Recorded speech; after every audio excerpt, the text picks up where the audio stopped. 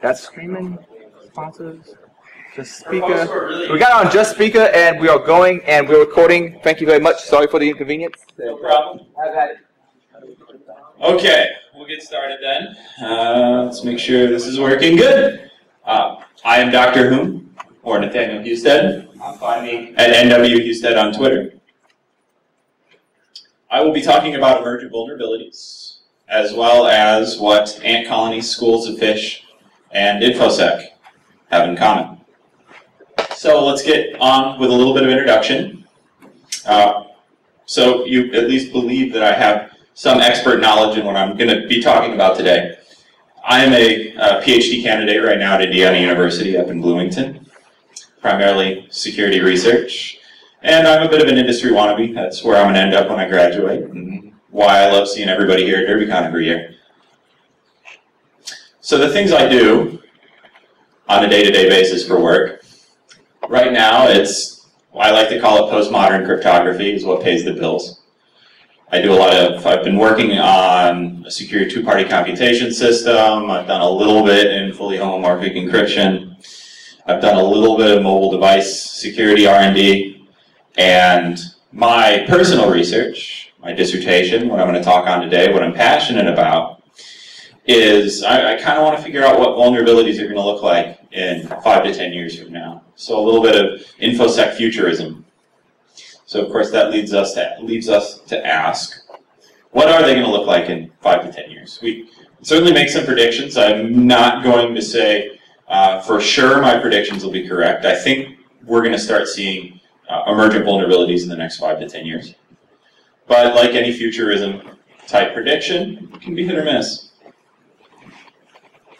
So before I go into the specifics of emergent vulnerabilities, I want to argue for why we're going to see a new type of vulnerability show up in the next 5 to 10, maybe 15 years.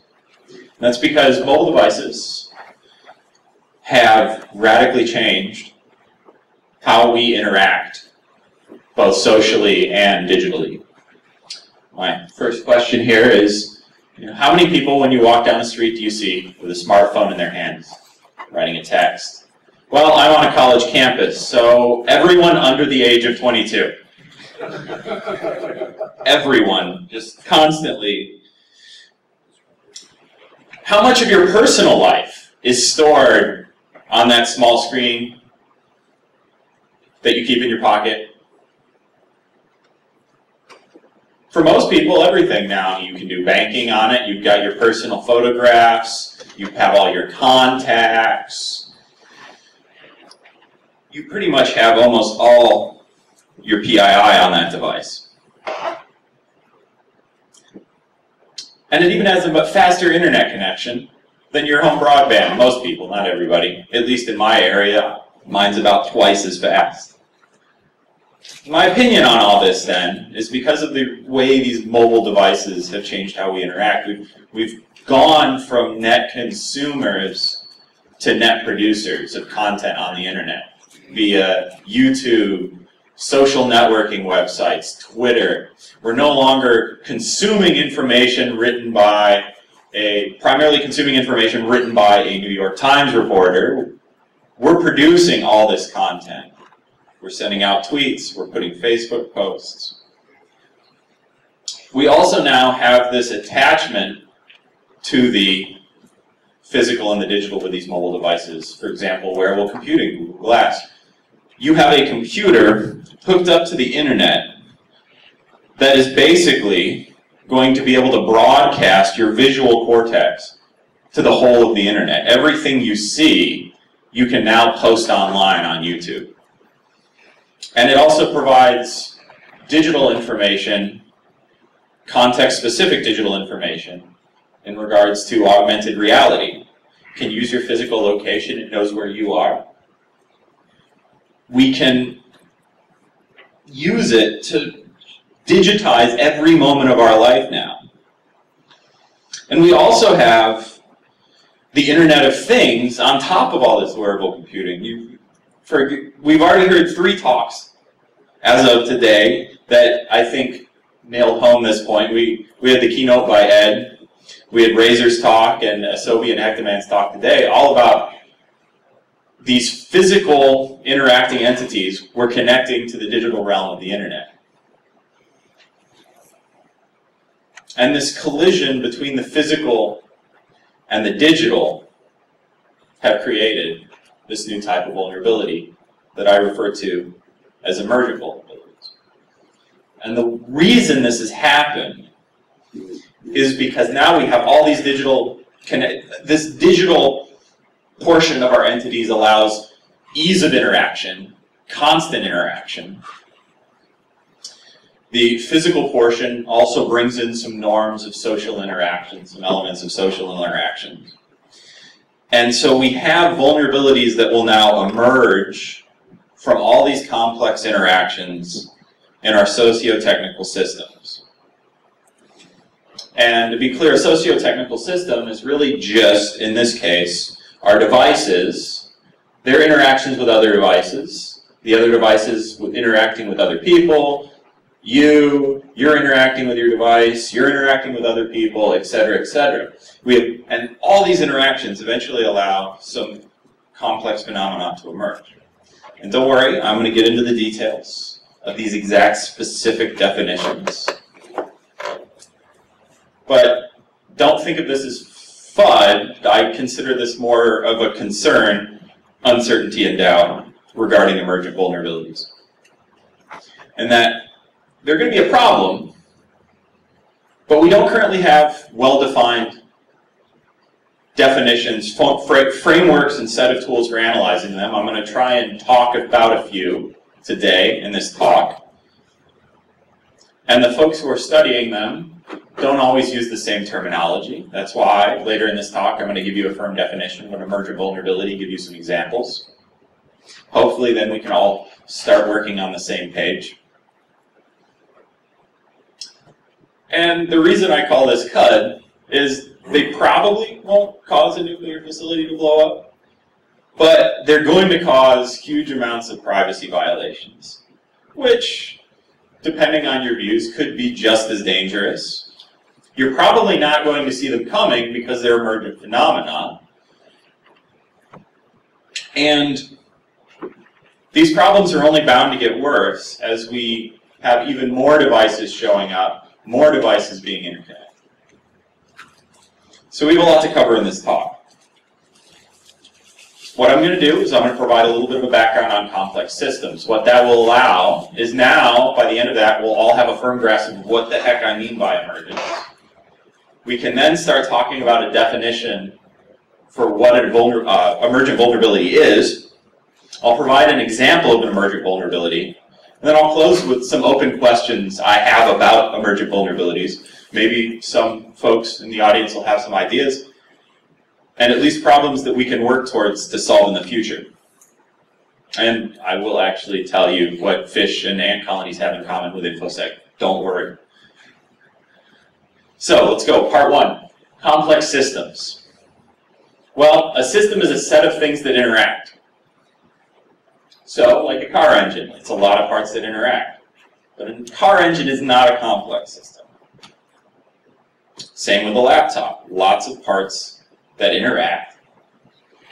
But they don't quite match the definition of a complex system quite yet. In this case, in both the engine and the laptops, it's because their interactions are completely deterministic. One part leads to an action of another part in a nice long line. So then, what is a complex system? Well, in the academic community, there's a lot of different papers where this is argued about. But I have a few ideas from trudging through a bunch of the literature, a little philosophy about the characteristics of a complex system. So we'll go through a list of these characteristics. The first one is a complex system has to exist in an environment. Think of ants in an ant farm. They exist within the ant farm, they can interact with the ant farm, that is their environment. They also have a large number of components. So we have this idea of a large number of fish in a school, a large number of ants in an ant colony. But we don't want too many components. So, for example, molecules in a jar of water, too many components. We can use something called statistical mechanics to figure out properties of that. When it comes to schools of fish, statistical mechanics falls apart. For those who are familiar with the game of life, a complex system has to have all its components interacting independently at the same time without central control. That's, of course, why car engines fall apart. They're linear interaction. Each part isn't acting at exactly the same time. They're all acting in alignment. And then these simple interactions in the system have to lead to increases in organization. So, for example, think of schools of fish, very simple interactions between all of these fish, and suddenly they can form together in some very complex structures, which this would be a nice school of fish there. And they also lead to emergent behavior. So, for example, the whole cellular automata thing, this isn't showing up quite clearly.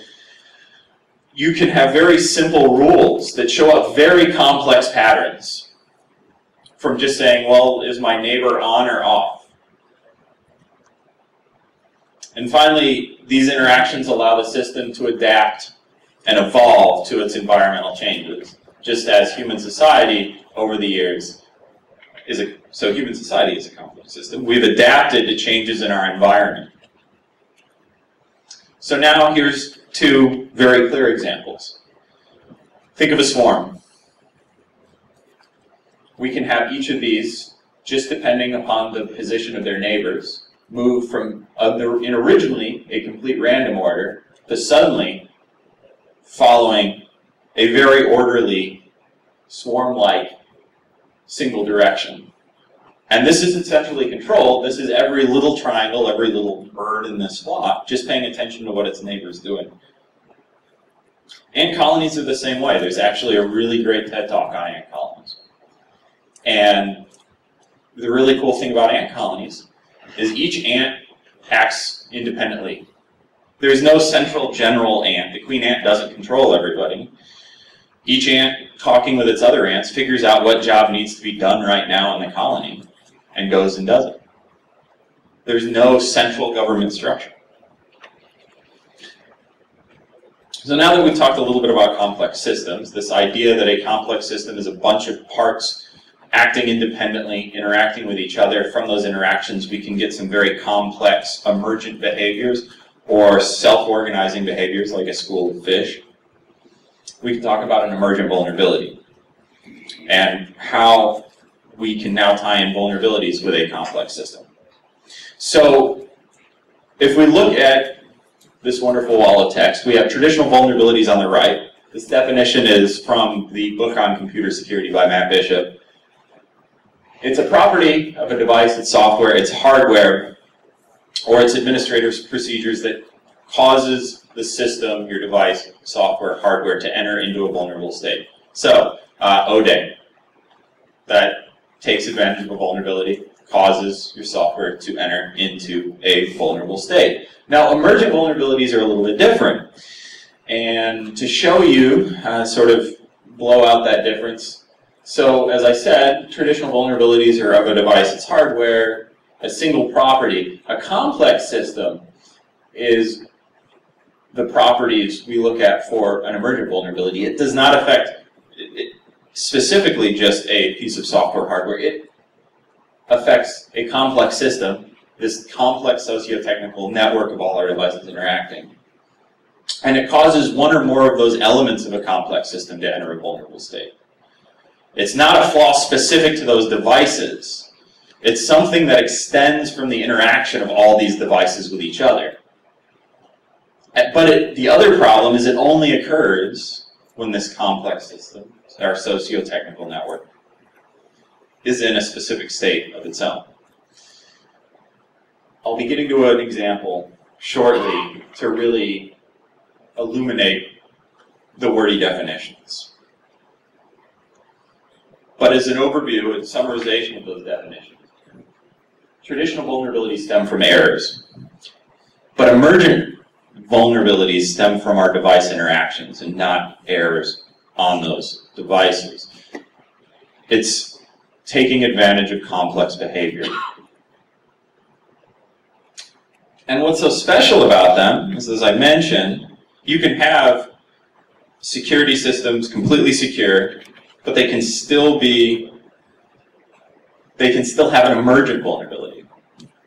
And you can't really find these during code analysis. You can't perform static analysis, an application analysis on a code body and determine if it has an emergent vulnerability. You have to see them interact. And that's why probably a pen test won't pick this up either, because you need a large number of things interacting, something you're usually not going to be able to recreate without things getting very expensive. And they don't require, as I mentioned, software and hardware flaws. So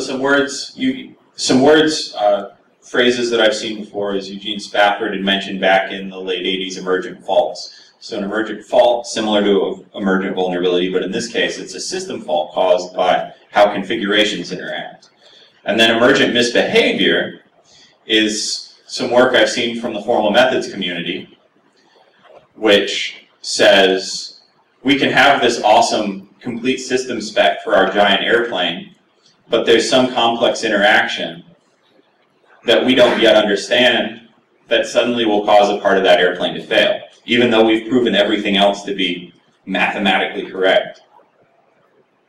And of course, if we do have software and hardware flaws in our devices, it certainly doesn't make this stuff easier. So what's difficult about researching these and finding them is, as I mentioned, we look at individual elements of a system when we're doing our application analysis or our pen tests. We're usually looking at very specific things. We're either trying to exploit a specific person, say in the case of social engineering, you're dealing with one person at a time. You're looking at a single device if you're performing a pen test. Single device at a time, you might be iterating through many devices rapidly, but you're always really focused on a single device, or you're focused on a single action. The problem is when we focus on these single devices, these single actions, these single systems, we lose this rich interaction behavior between those devices, those systems, and everything else. And they just can't tell us about emergence, which means they're not going to tell us about emergent vulnerabilities. Now, we could try and replicate them in the real world, but that suddenly gets very expensive. How can you replicate emergent vulnerability? Well, you need the system that creates the emergent vulnerability, which might be a whole corporate organization. It's also not obvious from the interaction, so even if we could look at the interactions of a single application, we won't be able to determine the actual behavior of the emergent vulnerability from them. Why? Well, it's a bit of a circular definition. That's the definition of emergence. These simple interactions create this new novel, special, global behavior. So then how can we study them? If recreating them is really expensive,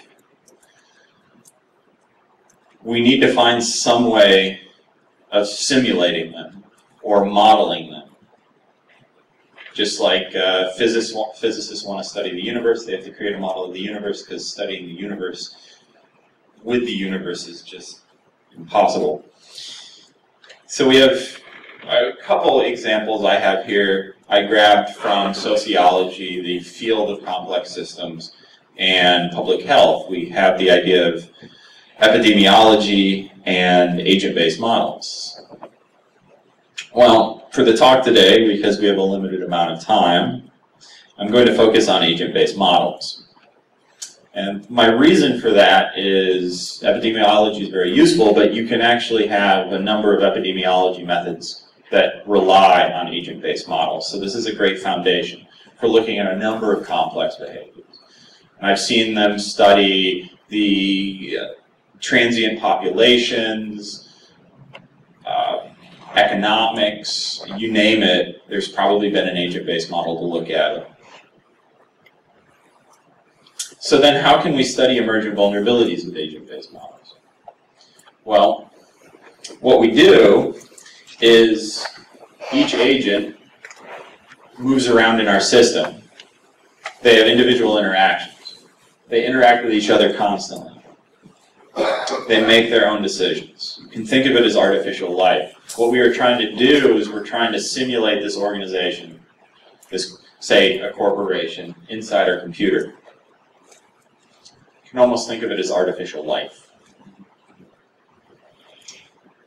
So now that I've gone through a lot of this high level of emergent vulnerabilities, how we can study them, say, agent-based models, I'll get into some meat and potatoes with a case study of looking at a real emergent vulnerability, how we studied it, what results we got from it, as well as some of the difficulties we discovered while we were studying this emergent vulnerability. In this case, the paper was back in 2010, published at a security conference, all about mobile location tracking networks. So, what is a wireless tracking network? Well, it's kind of like Batman. If anybody remembers that scene from Batman, you know, Bruce has decided he's going to hack every cell phone in Gotham and somehow turn it into a sonar positioning visualization system. It's kind of like that, but actually realistic. We actually started this project a little bit before that movie came out. So then what is a wireless tracking network if it's not exactly like what happens in Batman? Well, picture a botnet of smartphones. We've seen a few of these in the real world. Botnets of cell phones at least. Then let's put all those, that whole botnet, put them into monitor mode. So they're sniffing the Wi-Fi packets and the probe frames and the underlying traffic as it flies across the air. And just look at those probe frames. We don't need anything else besides the probe frame, so we don't have to collect a lot of data. We just have to collect some of the probe frame information. For those who saw the talk yesterday about taking advantage of SSIDs, you can learn a lot just from the SSID of a wireless packet. And as we look at those probe frames, let's just record those SSIDs of the devices that connect to them. Or the BSS IDs of the actual devices, which are the wireless for MAC address. They can be used as unique identifiers. And every time we see one of those unique identifiers, let's send the GPS location where we were when we saw that MAC address. Send it to the command and control server. And then, say, every so often, that command and control server runs a job that takes all those GPS coordinates and unique identifiers and trilaterates them. Basically performs the exact same thing we do with 10 or 11 GPS satellites. So it looks something like this, to give you a bit of a visualization. We have an anonymous 9-block area. For those who are in BirdSec up in Chicago, we actually use downtown Chicago for our virtual simulation.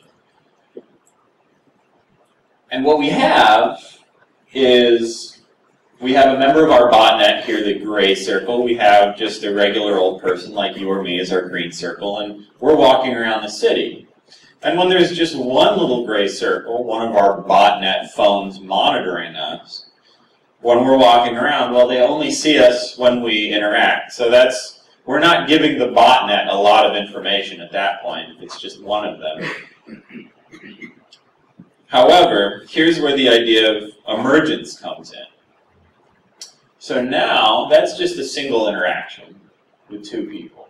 Now let's have 3 people in that botnet, these gray circles, and we'll walk around again. Now we're interacting with 3 different people. We're having all our devices interact. And then we walk through the city. And suddenly, at some point, as we have these 3 people, they're suddenly able to get a much better picture of how we walked through the city. So we go from just one, the botnet only sees us once, to now the botnet is seeing us 4 times as we're circling around these blocks in the city. And the emergence comes from the fact that, well, when we just have one individual in the botnet, or a small number of individuals in the botnet, they won't see us very often. It's probably not a large privacy violation. However, at some point, when we get enough people in that botnet interacting with us, we see enough interactions in our socio-technical system, we have a vulnerability. Our privacy has been compromised. They will be able to track our every move as we walk through a city. All because we just keep a phone in our pocket with Wi-Fi on it. And of course, I want to be clear, we keep a phone in our pocket with a Wi-Fi on. We're not taking advantage of any vulnerability. There's no ODA involved here. We're just using our devices as they were intended to be used. So the question then is, well, how big does this network have to be for this vulnerability to emerge from these interactions? How well would such a tracking network perform? How well can it trilaterate these individuals if it just records our interactions every so often? And then what happens as we increase or decrease wireless broadcast range? Obviously, 802.11b won't be doing as well as 802.11g or 802.11n. And the other question, too, that we have to have about this is, this emergent vulnerability will depend on the city we're in, because the cultures in each city mean pedestrians and various business folk in the city move around in different ways. So this might be an emergent vulnerability in Chicago, but it won't be an emergent vulnerability in Bloomington, Indiana. So how do we answer these questions? Well, we need to simulate thousands and thousands of people. We need to be able to represent human mobility because we're trying to model a bunch of people walking around, and that's far cheaper than trying to capture a large number of people and force them to walk around a city while we monitor their every move. Probably more legal to simulate as well. We also need to simulate wireless detection, so we need to have these people carrying around devices. We need to be able to know when they see each other when they're within wireless range. And we need to determine how well folks can be trilaterated, how well their position can be narrowed down into a small square area. So, human mobility is pretty easy. Without moving thousands of people is pretty easy. We just use an agent-based model. You could almost think of this as a very simple agent-based model if they randomly started walking around our 9-block square area. So we have our wonderful pedestrian people just walking around. Now we need to make them walk around realistically. And so there's actually this really cool application. I can show you the video offline as well if you want. The idea being there are people walking around, there's cars moving. What it does is it's simulating real traffic, it's simulating real people moving around a metropolitan area, going about their business, going into work, leaving work, shopping. You name it, they try and simulate it. And then we need to simulate wireless detections. Well, that's easy too. We've got Python. Everybody loves Python. It's great. We can whip up a script that takes the output of our mobility simulator and says, hey, look, we're going to make a slight simplification. We're going to say our wireless range has some radius, say 15 meters, 30 meters, 45 meters. Figure out what is a conservative value for the range of an 802.11 wireless card. And we'll just draw a square around each individual as they walk through that city that represents this conservative range and say, well, if anybody is in that square, we see them. And you do that for everyone in the population. And then finally, what you can do is you then have your wireless ranges and you draw squares around all of them. And then eventually you get enough squares, and in this center square here we have a little blue circle that shows where our detections have overlapped. We've now gone from a much wider area to knowing, oh, well, now we know them. They're at the corner of that block. This also can be done with a Python script. It's great. And in fact, if anyone wants to talk to me afterwards, this code's on GitHub. I just don't publish the link here because documentation of the code is iffy. It's well commented, though. It's very well commented. So what did we find out from doing all this? How did we answer our questions about how problematic this vulnerability was? We found out that you can track people a majority of the time if you only have 1% of the population in a botnet. That's all you need. And you can track people a considerable amount of the time. And the thing is, too, because you could say we are exploiting the nature of humans and their movements, they don't go very far between detections. And so even if you see someone 10% of the time, in between those detections, they don't move very far. They only move about 10 meters on average. And so you can very easily follow them as they move through the city because they're going less than a city block between detections. And here's the problem we have with this. As I said, all we are exploiting here is the idea that people carry around smartphones in their pockets with Wi-Fi on. We're not taking advantage of any exploit. So the solutions for this, while simple, turn off your Wi-Fi, aren't necessarily effective. Because if I'll tell you to turn off your Wi-Fi, suddenly the phone becomes not quite as useful, especially if you're hitting your data limit. But you still have your cell phone on, and the cell signal does the same thing. Yeah, yes, cell signal works exactly the same way. Oh, and for folks who are going to be using the new version of Android, even when you turn Wi-Fi off, Wi-Fi is still on unless you go back into yet another submenu and say, no, really, I want to turn the Wi-Fi off. Google is doing that to help provide you a better service for location positioning. And we could say, well, stop publishing unique identifiers in your probe frames. Change the whole way MAC addresses work. Try going to the IEEE body and asking them to do that. Let's see how much traction that standards change gets. We also found, as a side note, that Python circa 2009 was really, really slow for this. Its usage was about twice as long as Java. The trade-off, though, is when we switched to Java for the simulations, it suddenly took twice as much memory. So, go figure. There's also some difficulties in doing this research. You have to be very careful about how you generalize your results.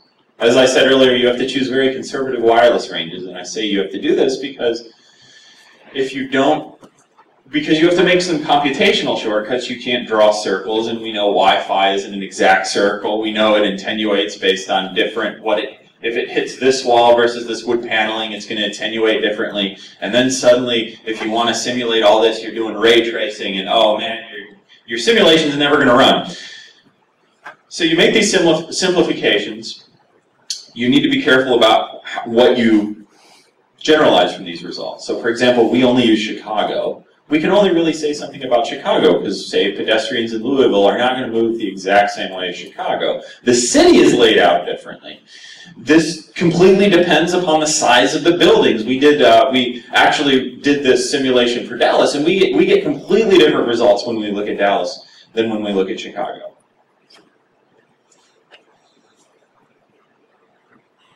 And the agent-based modeling in general, no matter what you do, is very susceptible to initial parameters. You have to get all your parameters as right as you can given the information you have. If they're slightly off, because of the notion of emergence, if you have an initial parameter just slightly off, you can get completely different results in the end.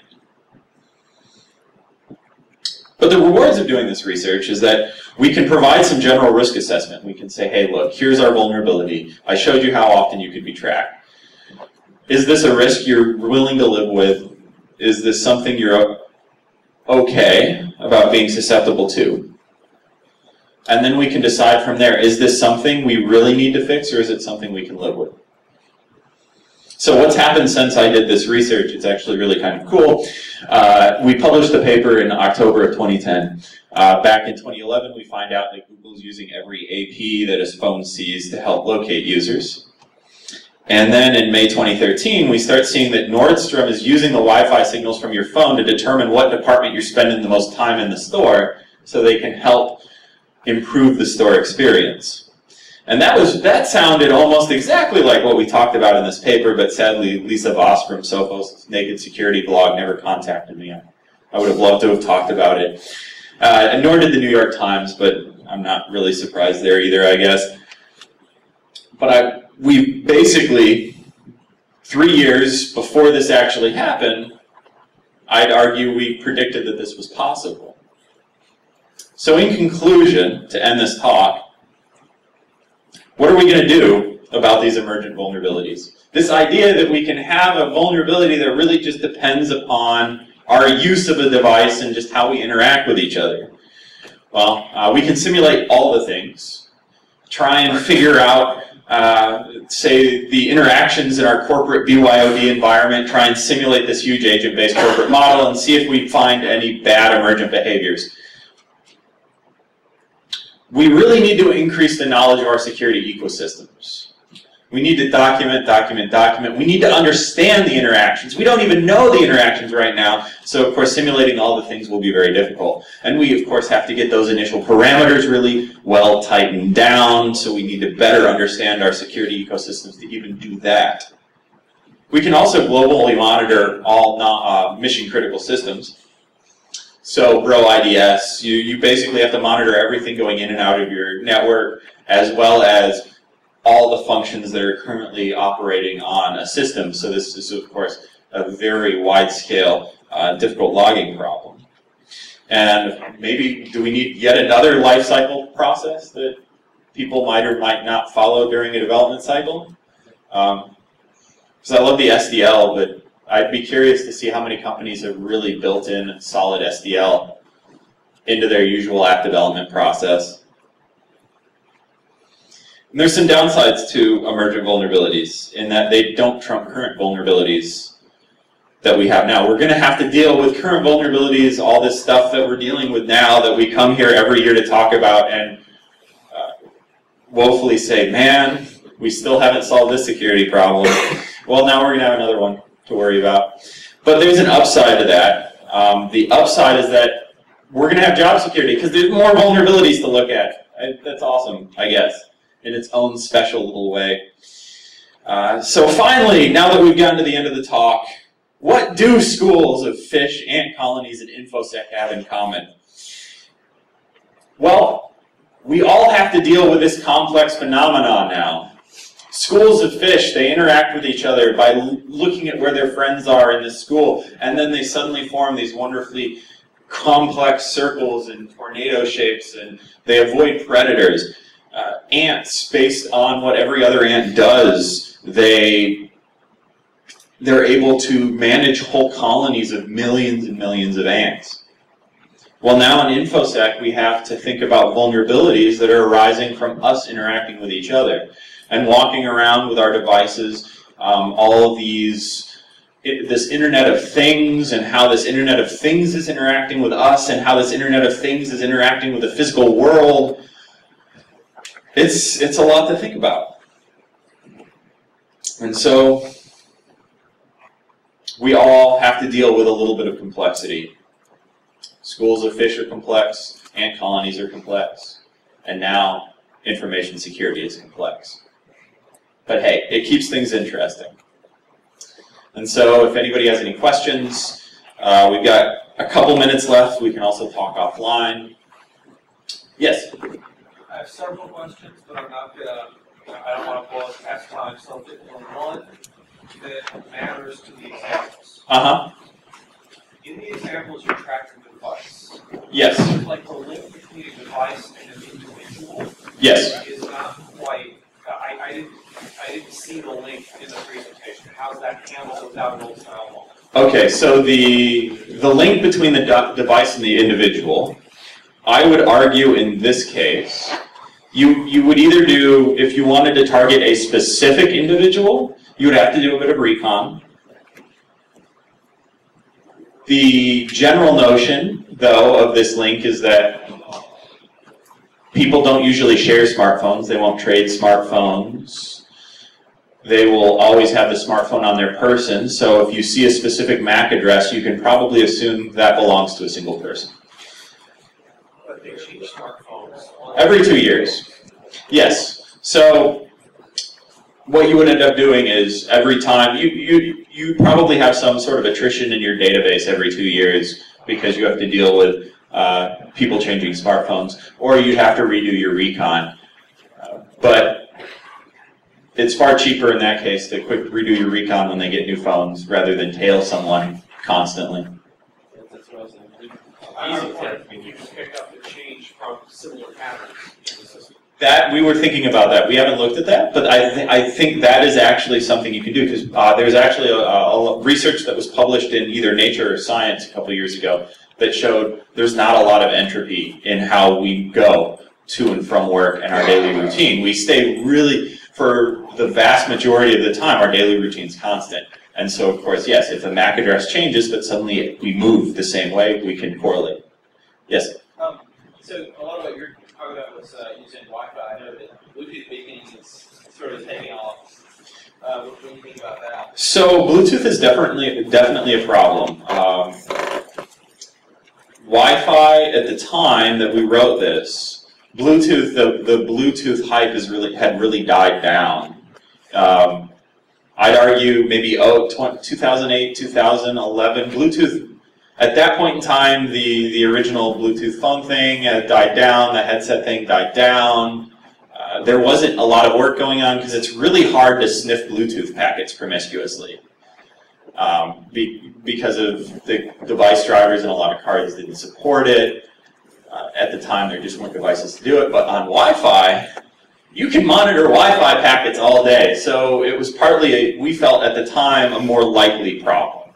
But Bluetooth, any other wireless, any of this through-the-air transmission would be susceptible. We can take this offline. But thank you. Thanks everybody for coming out. If you have any more questions,